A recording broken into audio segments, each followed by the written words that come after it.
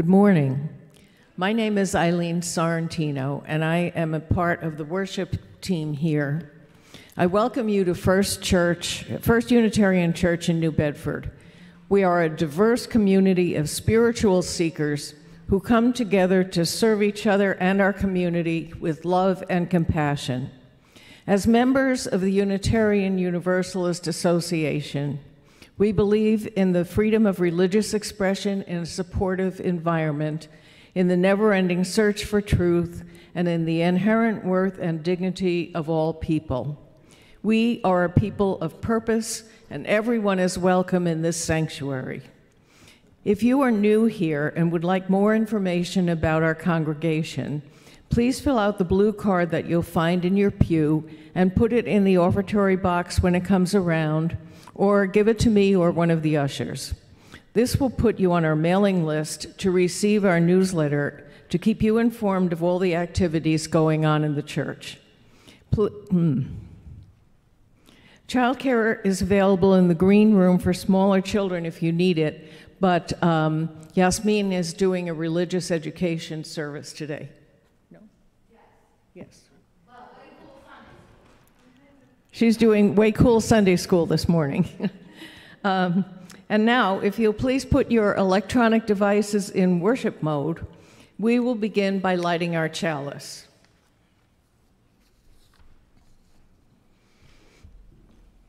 At times, our own light goes out and is rekindled by a spark from another person. Each of us has cause to think with deep gratitude of those who have lighted the flame within us. The opening words. This is from New Bedford's Church by Fred Giffen. Upon the death of Judge Oliver Prescott in 1908, the Prescott family offered to fill the space created with the removal of the stained glass window from the frame behind the pulpit during recent innovations.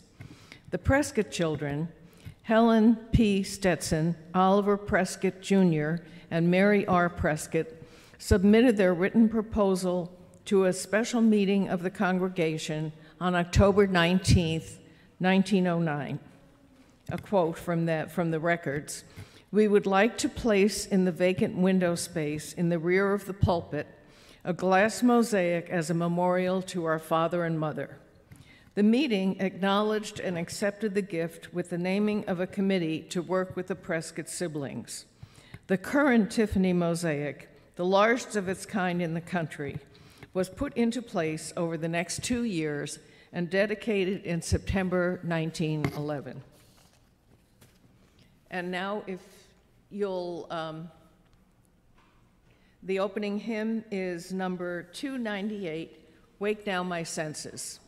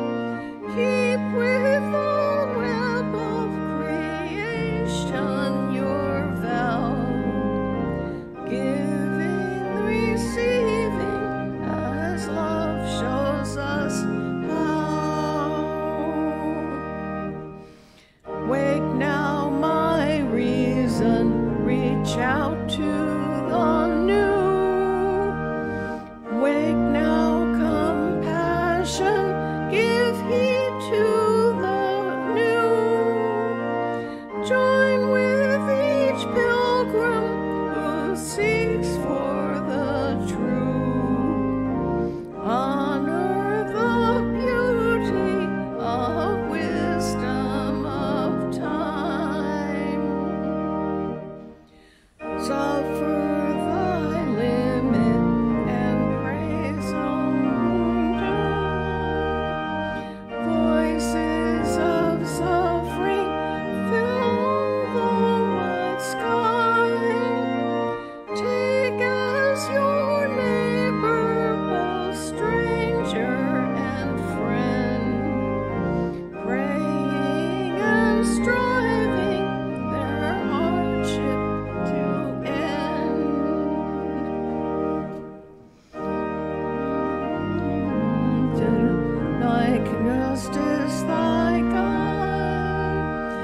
Join with all people whose rights are denied. Take not for granted a privileged place. God's love embraces the whole human race. Wake now my vision of ministry clear. Brighten my pathway with radiance here. Mingle my calling with all who will share. Work toward a planet transformed by our care.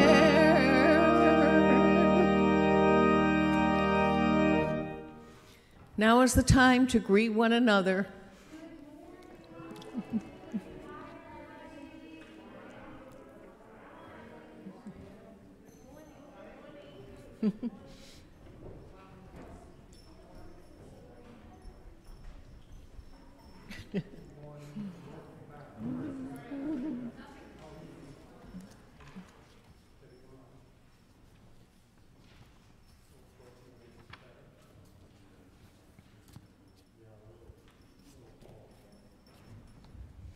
And if you will remain standing or stand if you're still sitting, and we'll recite the covenant together. We come together as a religious community, upholding freedom of conscience, right relationship, and the inherent worth of all people. We value our diversity and pledge to care for one another in the spirit of compassion, to speak and listen to each other with respect, and to promote justice and kindness in the world. And Yasmin will read us her story for all ages.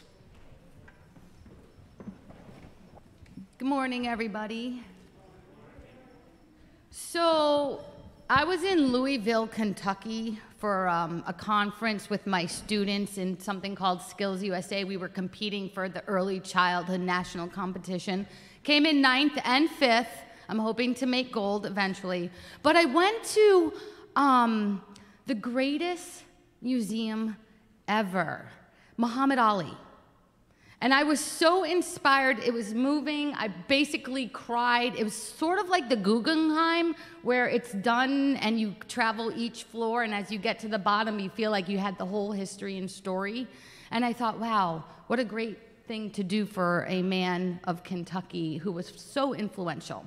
And it inspired me that he was not allowed to box for 5 years because he refused to go into the military.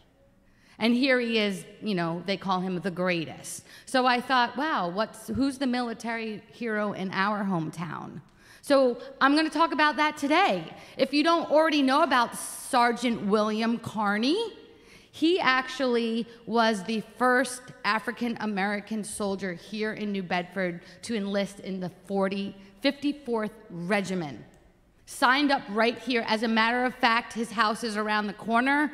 And Brody and I, first thing he said today, he goes, you know, I think Frederick Douglass probably was in this church at one time.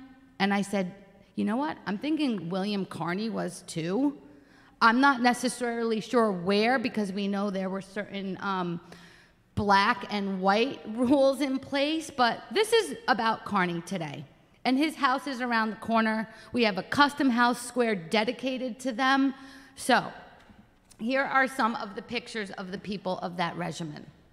On February 29th in 1840, William Carney was actually a slave born in Norfolk, Virginia. My New York accent just came out. The son of slaves, they end up coming to New Bedford on what? Yes, the Underground Railroad. And so his father eventually got their mother to join them. And then in 1861, yes, the American Civil War broke out. And black men were excluded from the military service until 1863, when Abraham Lincoln did what? Does anyone know? Brody. He signed, yes, the Emancipation Proclamation. Yes. Yeah, the people down south, they didn't even, like, it was like several years later. You're right. So shortly after that, he joins the 54th Massachusetts Volunteer Infantry Regiment, the first official all-black unit in United States history, generating right here in the city of New Bedford. A recruiting station enlisted the men. There were at least 25% of those men were residents of New Bedford. So not only was he this wonderful soldier, he actually received the Medal of Honor because at an attack at Fort Wagner in South Carolina, it was an honor to be the person to hold the flag when your troops were marching on. And so he did that. And so with that being said, the unit suffered some really bad casualties, and unfortunately, Carney was hurt. He was just injured, and he was treated, but he said, "I will not let this flag touch the ground. Boys, I did my duty. It is my honor to pass this on to the next person to bring in our troops." And so in 1900, he was the first African American to receive that award. You should also know that he became the first black postman of the city of New Bedford, right down here. If you haven't been in the post office, just take a tour. It's quite a lovely building. Not only did he do that, but he eventually came to be working in the State House. And it was there that there was a terrible accident that he ended up dying in the elevator at the State House. That led our State House and the state of Massachusetts, the first time ever, they put the flag at half-staff for William Carney. So here we are. Oftentimes we see our flag lowered down to honor and respect those. And William Carney, Sergeant William Carney, right here in our city, was certainly influential at a time when a lot of people didn't really want to pledge their allegiance to something that they didn't feel welcomed or equal.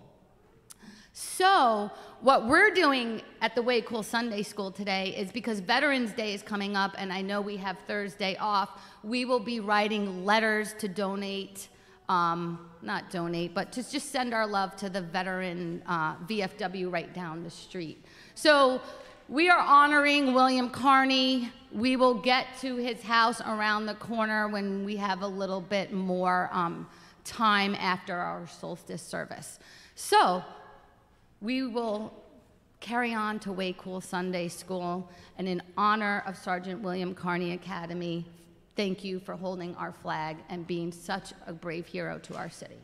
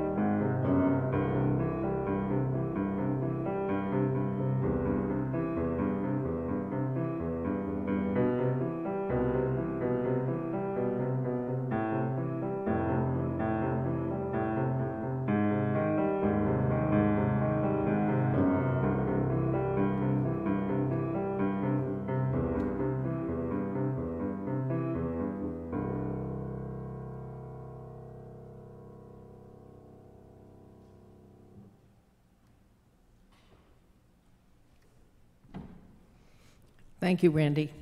In light of our subject matter this morning, it seemed appropriate for him to play a piece by Philip Glass. So I hope you appreciate that. We're taking the sermon out of order this morning because our speaker is the director of the New Bedford Glass Museum, which he has to open at noon. So in order for him not to be pressed for time, we just moved the sermon up. So you want to come up? So this gentleman is Kirk Nelson, and he will speak to us. His talk is called Talking Tiffany.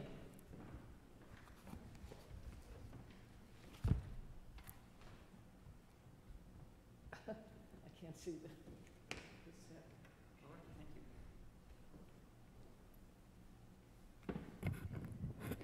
Good morning, everyone. Although I do consider myself to be a glass evangelist, this will be my first officially recognized and ecumenically approved sermon. Another title for the talk might be "Thy Kingdom Come: Revisiting New Bedford's Giant Tiffany Mosaic." In 1911, your spectacular Tiffany mosaic was installed here in the chancel of the First Unitarian Church of New Bedford. It was said to cover 300 square feet, according to a Tiffany Studios brochure published that same year. And it presents a robed figure wandering through a craggy, wooded landscape, watched over by an angel hovering to the upper left. Authors have celebrated the mosaic as one of Tiffany's outstanding accomplishments. They have attributed its contribution to Tiffany designer Frederick Wilson and assigned it more than half a dozen different titles, including The Seeker and Guardian Angel, The Wanderer, The Pilgrim, The Pilgrimage of Life, Thy Kingdom Come, and The Progress of Man. Inspiration for the subject is credited to Eliza Scudder's 1852 Unitarian hymn, Thou Grace Divine Encircling All, the second verse of which reads, quote, "When over the dizzy heights we go, one soft hand blinds our eyes, the other leads us safe and slow, O love of God most wise." Now, surprisingly, none of this most basic information about the mosaic, except its date and size, has been documented with primary sources. In other words, we haven't been able to tell what the basis or evidence has been for much of the published information about the mosaic. And even something as easily verifiable as Tiffany Studios' own published claim in 1911 regarding the size of the mosaic turns out to be colossally wrong. The most frustrating deficiency in published scholarship has been the lack of consensus regarding the title of the composition. By what name do we call it? How do we search for it in the various databases about Tiffany glass? The most recent book to reference the mosaic is Tiffany's Glass Mosaics, written by Kelly Conway and Lindsay Parrott, published by the Corning Museum of Glass in 2017. In that book, the mosaic is called The Wanderer. The Wanderer also appeared as the title used on First Unitarian Church's website, while a pamphlet published by the church in the 1980s alternately gives the title as Thy Kingdom Come. Dan Harper, in his book Liberal Pilgrims, Varieties of Liberal Religious Experience in New Bedford, Massachusetts, which was published in 2011, makes a passing reference to the mosaic, noting that, quote, the church has titled the mosaic The Pilgrimage of Life. Stained glass scholar Dr. Virginia Chiefo-Reagan presented a lecture in New Bedford in 2005 where she referred to the mosaic as, quote, the seeker and guardian angel. While author Edith Crouch, who wrote The Mosaics of Louis Comfort Tiffany, published in 2009, refers to the mosaic in her photo captions as the Seeker, and then adds in parentheses, also known as the Pilgrim, the Kingdom Come, and the Progress of Man. Now, Crouch introduces us to an important primary source when she shares an image of the mosaic that was published by Tiffany Studios in 1913 in a promotional catalog titled Memorials in Glass and Stone. Referring to the illustration, Crouch writes, "Shown is a photograph of, quote, the Seeker," end quote. And her use of quotation marks around the Seeker suggests that the title as well as the image came from the Tiffany Studios booklet. But examination of an original copy at the Corning Museum of Glass proved disappointing. The illustration of the mosaic is captioned only, quote, "a Tiffany Favreal glass mosaic panel." Now, the New Bedford Museum of Glass undertook a study of the mosaic in the spring of 2019, the same year that we relocated our museum to the James Arnold Mansion, located diagonally across Union and County Streets from First Unitarian. The Arnold Mansion, by the way, had served as the residence during the 1870s and 80s of William J. Roach, the president of New Bedford's famous Mount Washington Glass Company.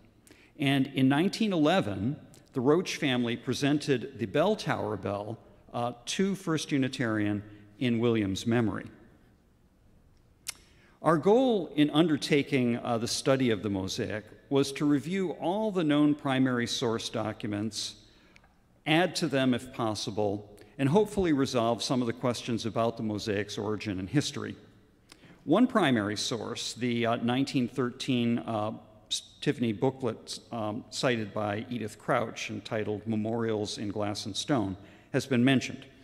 Crouch also references a 1911 Tiffany Studios brochure supposedly featuring a color illustration of the mosaic on its cover with text that reads, quote, "It is the largest and most intricate work of its kind in America, covering over 300 square feet of wall space, requiring over a year to complete, and containing many thousands of separate pieces of glass," end quote. No further information about the brochure, including its current location, is provided by Crouch in her book. And finally, Crouch introduces readers to a third important primary source, the Xerox copy of an undated newspaper clipping from the church files here that illustrates the mosaic with a fuzzy photograph and reads, quote, "A particularly noticeable work of art in glass is the large mosaic panel designed by the Tiffany Studios of New York and executed in Tiffany Favreal glass under the personal direction and supervision of Louis C. Tiffany, which has been placed in the chancel wall of the Unitarian Church in the city, directly behind the pulpit. Upon entering the church, one at first sees a vision which appears to come from the soft gray walls, and distinctly the theme of the subject, which is portrayed by a beautiful landscape effect embracing a deep ravine lined on either side with massive trees, luxuriant foliage, and bold rocks. The peace and tranquility of the valley is disturbed by the swish and murmur of a little stream, which is seen winding its way through the fertile valley. The principal figure of the design is a pilgrim, whose journey has suddenly been interrupted as he climbs upward by a large tree which seems to stand defiantly in his course, compelling him to pass it by, climbing around a dangerous, narrow ledge. This the pilgrim is accomplishing in safety, for nearby is his guardian angel, whose presence leads him on in perfect confidence." Expanding this knowledge base proved surprisingly easy thanks to generous help from Minister Karen LeBlanc, church staff, and Judith Lund. Sometime in the 1980s, the church transferred a number of records from its archives to the library of the Old Dartmouth Historical Society for safekeeping. Included among the records is a previously unpublished Tiffany Studios brochure devoted exclusively to the New Bedford mosaic. It presents the same text that Crouch quotes from the 1911 brochure, the one that supposedly has a color illustration on the cover, but which we don't know the whereabouts of. But it has an additional line, this is the brochure at the Old Dartmouth Historical Society, that reads, quote, "The subject is, 'Thy kingdom come,' depicted by a pilgrim assembling dangerous mountain pass, guided on his way by a guardian angel." And on the basis of this wonderful documentation, we can now state definitively that the original title for the First Unitarian Church mosaic is "Thy Kingdom Come." Also among the church records preserved at the Old Dartmouth Historical Society are 6 letters from 1909 relating to the proposed gift of the mosaic as a memorial to Judge Oliver and Helen H. Prescott from their children. And we heard a little quote from that, from those records. So I won't repeat that here. But what was interesting is they say that that quote. So let's see. So the adopted vote that quote, "The same committee which had in its charge the recent renovation of the interior of the church be authorized to confer with the donors on behalf of the society in the matter of the design of the proposed memorial, and accept on behalf of the society any design which in their judgment would satisfy the society." So before the Tiffany Tiffany mosaic went in, there was a window on the wall behind us, and in the archive there are some photographs of the church interior taken in 1875 that show that window. It's very interesting to see them, and I have images over at the Glass Museum if anybody would like to look at them. Now, finally, the records at the Historical Society include 2 important newspaper clippings. And the fact that they were over at the Society meant that many, one could possibly say all, of the researchers that have written books about this and possibly come to the church looking for records weren't aware of them. And it was only because Judy Lund told me that they were over there that I was able to go find them. So included in the records are 2 newspaper clippings. One is the original clipping for the undated Xerox here at the church, but this one includes the upper portion, which tells us that it's from New Bedford's Evening Standard and was published September 16th, 1911. So now we know the source of that clipping and the exact date.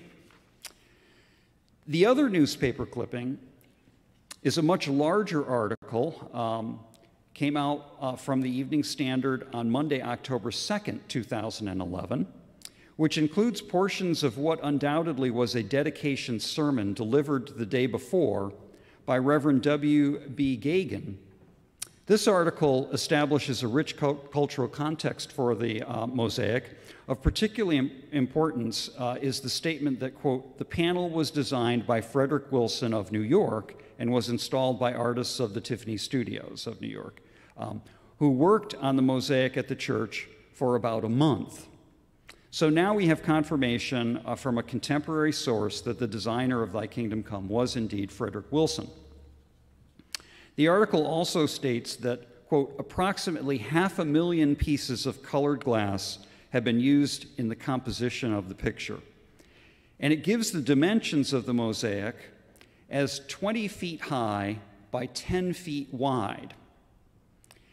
Now, if you do the math here, you'll realize that the overall size of the mosaic should, according to the newspaper, be 200 square feet, substantially less than the 300 square feet claimed by the 1911 Tiffany Studios brochure.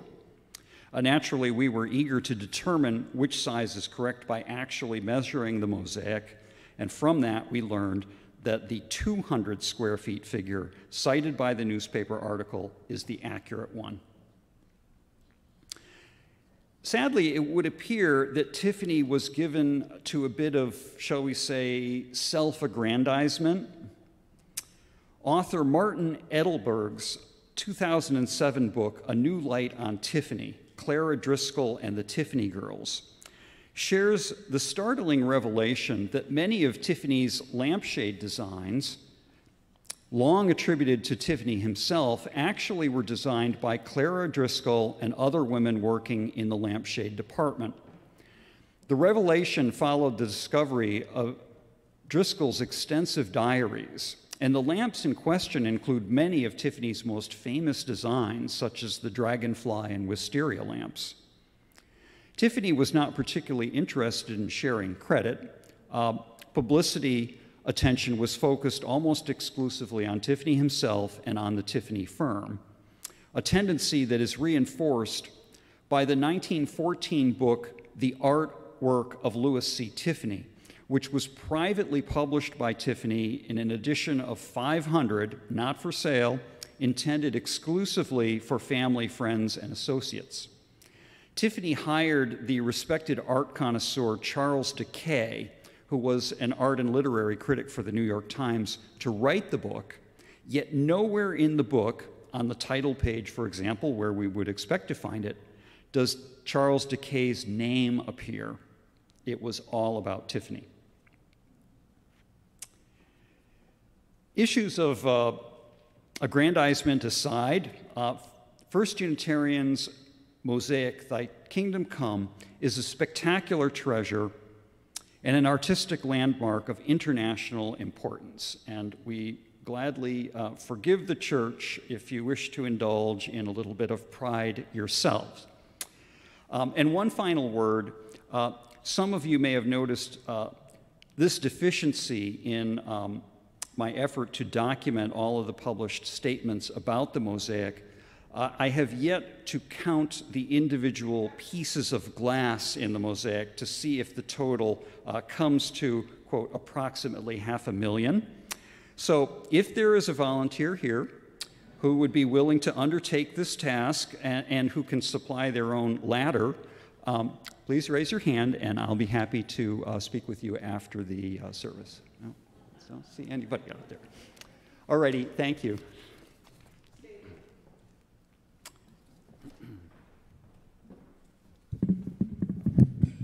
Thank you very much. That was great. Does anyone have any questions? Please come forward and ask the questions.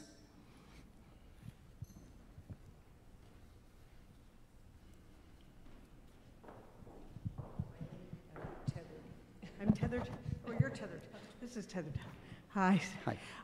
I've been wondering if, I'm assuming that there's a patina of age and other things that have made it less vibrant than it was when it was installed. And can you give us an impression of how it might have really been and whether there's any hope to ever restore it?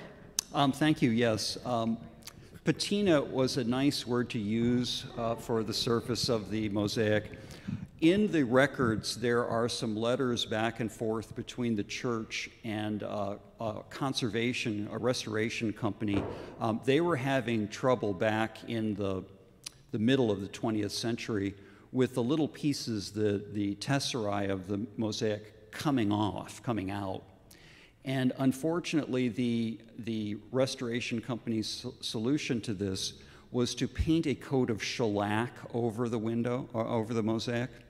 And so that has yellowed considerably, and I'm pretty convinced that modern restoration techniques could restore this to its original look. The mosaic is described as Favril glass, and Favril was Tiffany's fancy name for his blown glass line, which typically included an iridescent surface. And as you can see, there's no iridescence on this glass. And so it would be a really exciting and worthwhile project to bring this back, because it is truly one of the great Tiffany mosaics. The size has been exaggerated a little bit, but 200 square feet is astounding. For reference, there are a couple of other Tiffany mosaics that are larger.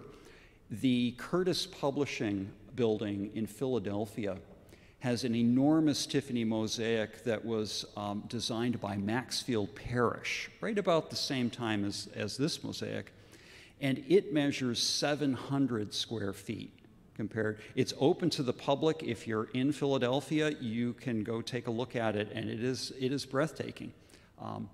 So there are a few that are larger, but this one really stands out as one of the great Tiffany mosaics.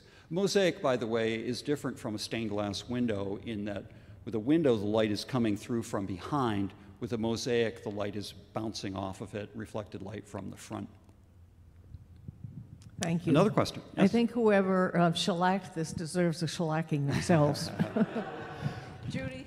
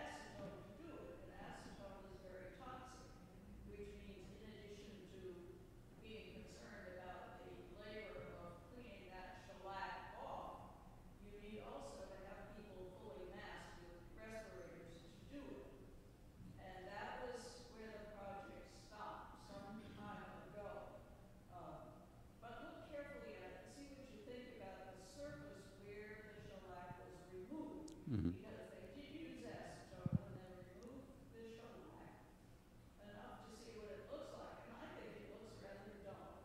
Yeah, you showed that to me earlier, and I agree with you that there is no iridescence in that area. Whether the shellac gets in on a microscopic level into the little fissures that create that iridescence or not really needs to be determined. And there is a Tiffany Foundation in New York that is very well versed in this, and it might be worth revisiting, if only just to test it again to try and determine whether you can't really bring it back to its original look. Anybody else?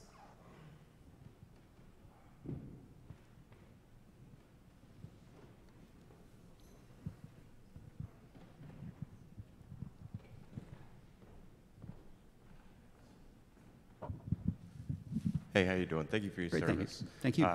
Slightly off topic, but earlier on in your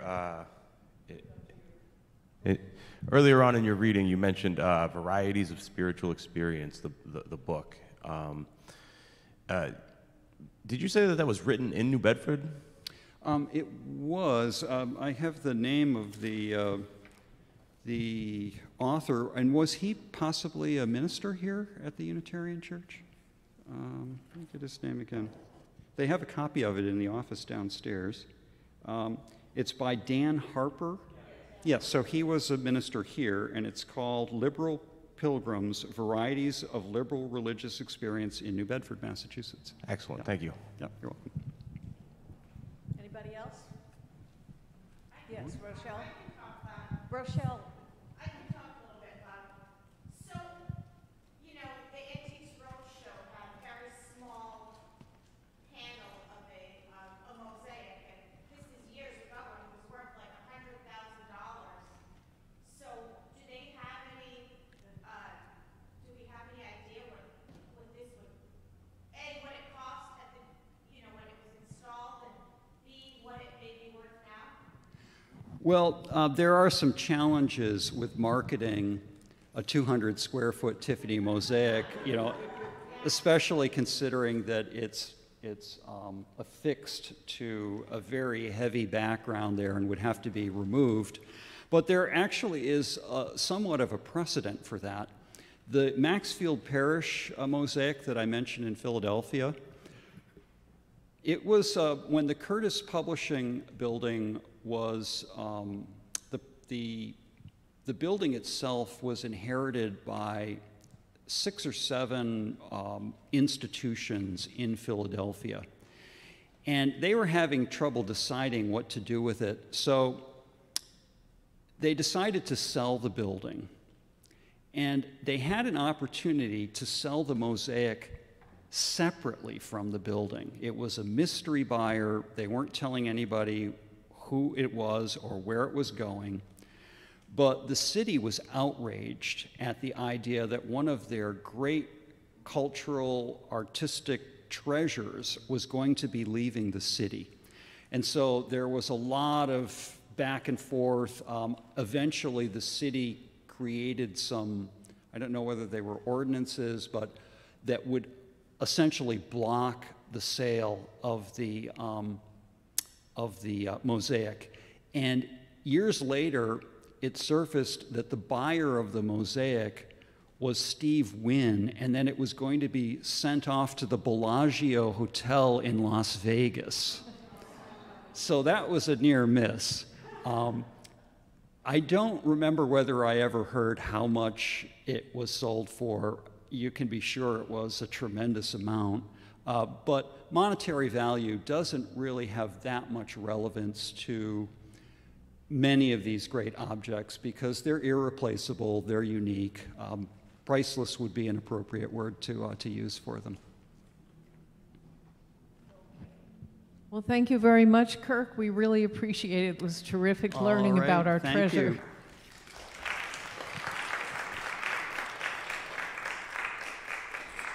And I do encourage anyone who's interested to stop over at the Glass Museum and take a look. We have a nice, nice collection there. Judy, one more question. Have you published that write-up? I have not yet, but I have some plans for that, so it will be coming out. Please be sure that this church gets a copy of it. Absolutely. Because I think what you've done is more than anyone else has done up to now. Thank you. Well, it was exciting, and I appreciate your help in that.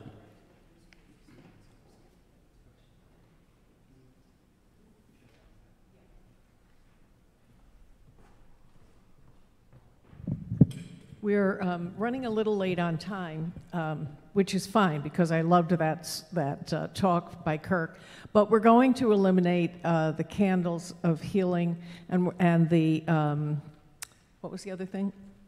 The reading, reading, and go right to the centering music. I also wanted to say that if anyone would like to examine the mosaic close up after the service, come on up and take a look at it. It's really amazing when you can see the individual glass pieces.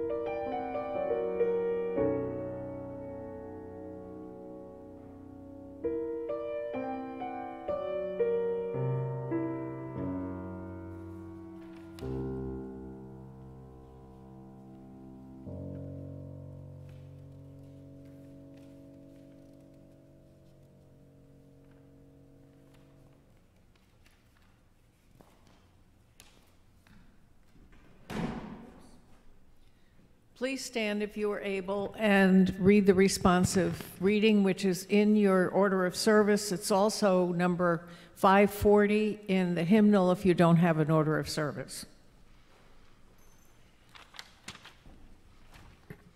Today, the peace of autumn pervades the world.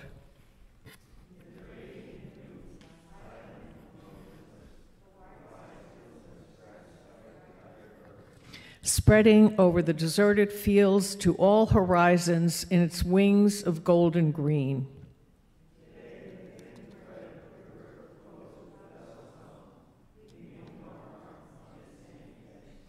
The many distant villages bask in the sun with eyes closed in idle and languid slumber.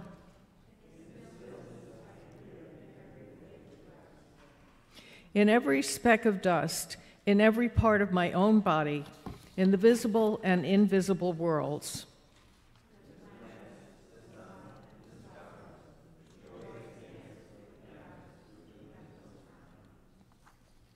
And I think we'll skip over the hymn because of the same reason, because we're running out of time. This is the time in our service when we ask you to make your generous contributions to support this church. We are a small congregation, and it's essential that we all step up and try to keep things going. Thank you.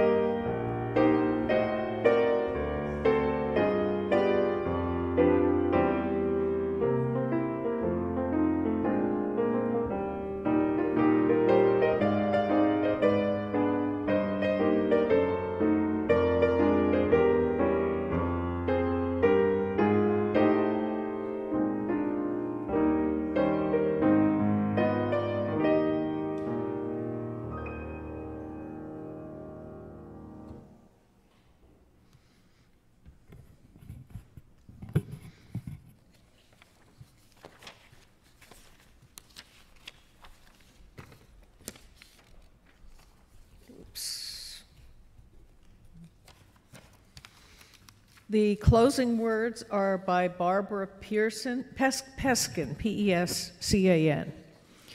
Because of those who came before, we are. In spite of their failings, we believe. Because of, and in spite of the horizons of their vision, we too dream. Let us go remembering to praise, to live in the moment, to love mightily, to bow to the mystery. And I will extinguish the chalice.